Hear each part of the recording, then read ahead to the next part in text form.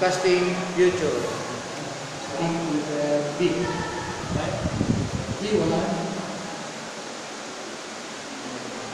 Future. Traffic flow. Okay. Future traffic.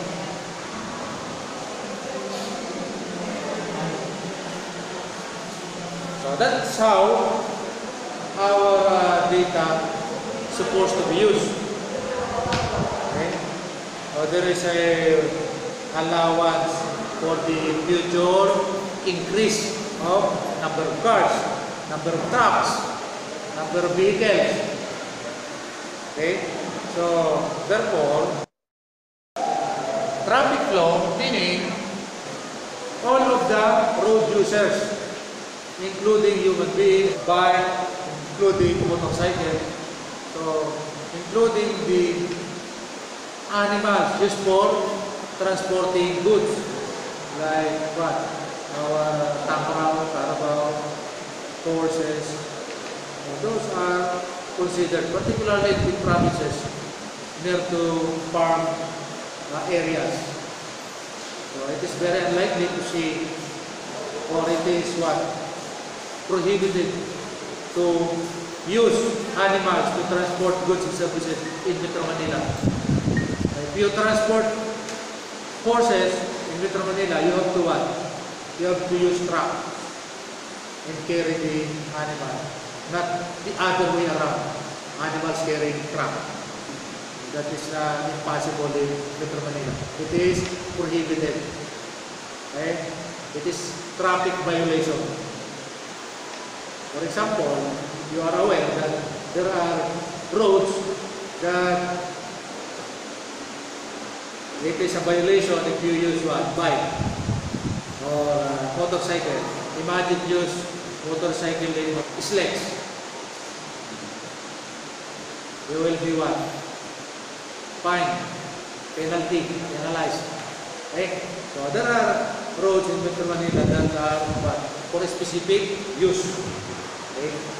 So, however, since we are talking about futuristic data and the general road network, so you have to consider as an engineer this type of traffic flow. They are moving, meaning of flow, they are moving. They are not parking at any given road portion. So everybody is moving. Although parking areas, particularly the temporary or emergency parking areas, should be part of the road. But those are what we call accessory or amenities of the road. That is not the main purpose of the road. Okay? And I'm very much amazed that in the Philippines, more and more road networks have what? Have payment toll fee. Skyway, sleds. There are several road networks with toll fee. And if you search for the civilized world, the civilized world actually demands government to have what? Right to roads, right to travel. And they are supposed to be for free. However, our Philippine government do not have so much money, do not have so much cash to fund. Kaya number one priority requirement is making road networks fund.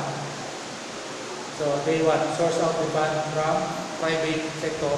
Then the private sector should be able to recoup their capital and actually gain profit. But I think excessive profit. So we are just flying from Bingutan to Skyway to Macapagalabi. There are two toll fee From Bigutan to Makapulaan, 2. One is 75 pesos and the other is 45 pesos. Imagine that, one way, 120 pesos, one way, 240 pesos, bakit po? Just makapagalabin nyo, near Moa. Imagine that. For one single vehicle. How many vehicles are passing through that? For example, 5,000 per day, 24 hours. Because those are 24 hours. They will not give tulpi for free at midnight. There are still what? Tulpi at midnight. Okay, so 24 hours, 5,000 times 100. Imagine that. 500,000. One way. 1 million back and forth. In one road path. There are several road paths. Okay, so that is what? Excessive. That is excessive. However, our government is lenient and do not monitor.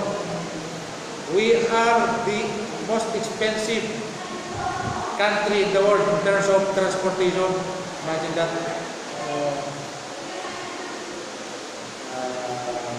When you become engineer, try to think about that and be part of a change.